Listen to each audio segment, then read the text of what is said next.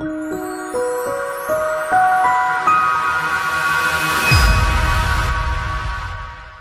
friends, it's Claire from ScrappyNerdUK, and I am up today for UK Scrap Addicts, and I'm kicking off this month's new theme, which is mixed media. It's one of those themes that for me, I've got all the things to do mixed media with. I've got all the texture paste, I've got all the inks, I've got all the paints, but I just don't like getting messy. So I thought I would do a mixed media layout that would coincide with my snappy scrapping series as well. And this layout took 19 minutes, which is super quick, and I love the effect. Now, this is a Distress Oxide ink in warm lipstick, and all I'm doing is just smushing the ink from the outside edge of the page inwards. I've done this technique a few times with a rainbow effect, and that's quite cool as well. And I thought I would change it up a little bit, just use a single colour of ink on this one, and that bigger section at the bottom is going to house my photos. So there's a few things on this layout that I don't tend to do, and that's mixed media. The second thing I don't tend to do a lot of is using multiple photos, so tackling that battle as well. Now, I've changed my photographs to black and white. It really helps with stabilizing the colors on the page, because in the photos there was oranges, there were blacks, there were blues, and I just thought, well, if I change them to black and white, it's really going to help with managing the number of colors that are actually on this layout, and help to blend the photographs in and make them look like they fit. So I'm just matting my photographs onto some white card, and that's going to give me a white border around each of them, and that helps the photos to pop off of that pink strip where they're going to sit on the bottom edge. I can see on here that I'd actually printed or cut one of the photographs slightly bigger than the other ones, but once they're all down you don't actually notice. And if you're watching this on the UK Scrap Addicts channel, then welcome to this month's new theme. I hope you embrace it like the rest of the team are doing this month. Don't forget there is a blog post as well with all of the details of this layout. And if you don't already follow us over on Instagram or on our Facebook group, then do be sure to go and head over to those also. There's plenty of inspiration coming this month from the team members. So I'm going to have my photographs overlapping each other slightly wonky, and then I'm going to use some foam tape behind some of them to pop them up, and others I'm going to stick flat, and that's going to help give me some dimension on the layout as well, because it's all very flat. Especially when you've just used ink, it's a very flat layer. So I'm just going to use, I think this is the foam tape, and this is a really thin foam tape, and this is great where you don't want to have too much bulk in your albums, which is something that I always am very concerned about. And yeah, just peeling that off now. If you are watching this on my ScrappyNerdUK channel, then hi. This is the next video in the Snappy Scrappy series, and I hope you embrace this and give it a go.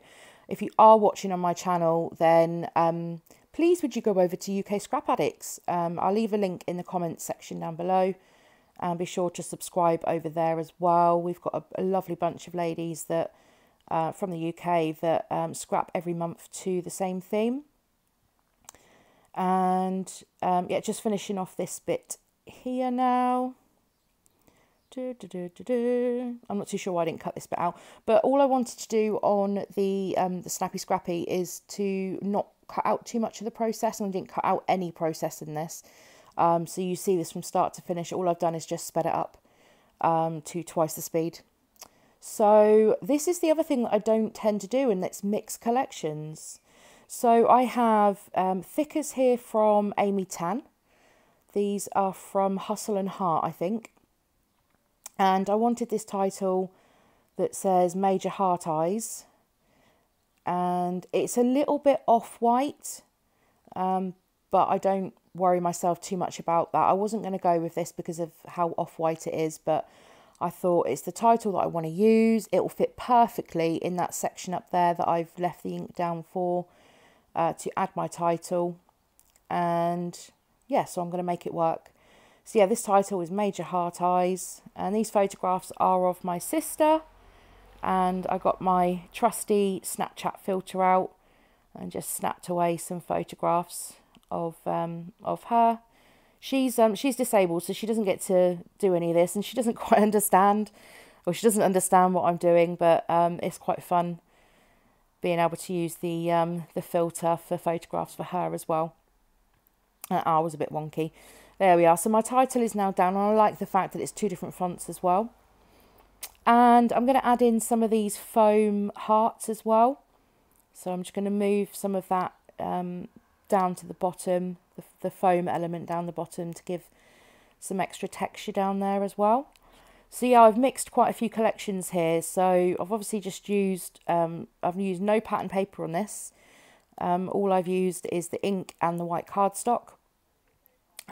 These are from, I want to say La La Love, I think. So I'm just using this little sentiment here. And then I need another pop of red because it's going to be the only red on the layout. So I've got a little heart that's going to be going up the top as well, a little red heart. They're a bit of a mare to peel off the backing. I'm not too sure why, but I mess around with trying to get that off. And then I also used some 3D embellishments from Flourish as well, which is, yeah, crazy for me because I don't, like I said, I don't normally mix collections. I normally stick to a collection, but where I've ended up with random packs of things, I decided to pull them all together and make a layout with them. So there's the red heart, and I also added in some of the silver hearts as well, because there's a silver border around that piece that says "You Are So Sweet." So these are the 3D embellishments from Flourish, and these are the butterflies. So I'll pop these on, and again, it helps with the dimension because the wings are sticking up. But then I noticed that there was obviously that pop of yellow. Apologies if you can hear someone cutting their grass. There's a pop of yellow on the butterfly, so I needed to bring in some yellow to this as well. So it's a bit of a odd colour tones because we've got the pink, the red and the yellow. That's not 3 colours that I generally go with, but I think it really works and comes together really well.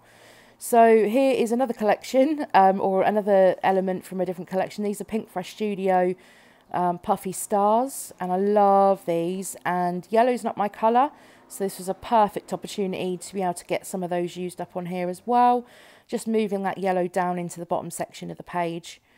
And I think that's it, apart from I decide that it's not got enough mixed media on, so I can't get away with just doing the ink smush across the page. I'm going to add in some ink splatters as well, and this one is black, and it's a Heidi Swap Colour Shine, and giving it a good old shake. You need to get that pigment moving.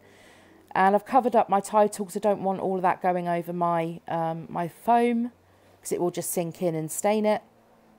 And then I'm going to add some splatters in a diagonal fashion, so it's going to make its way from that top left down to the bottom right corner, and I'm going to cover my photos as well because I don't want to get ink over those. And then if you're never happy with the splatters, you can always just use the end of the spritzing bottle to add in some extra ones like this. So just add the ink to the end and pop it on your paper, swirl it around if you want a bit of a bigger blot. And this is done. So thank you very much for joining me today. I hope this has brought you some inspiration. Please give it a go, and if you do and upload it onto Instagram, then be sure to tag UK Scrap Addicts and myself over there as well. If you've liked the video, then please give it a thumbs up. If you're new and haven't done so, then we'd love you to subscribe, and I'll see you all again next time. Bye!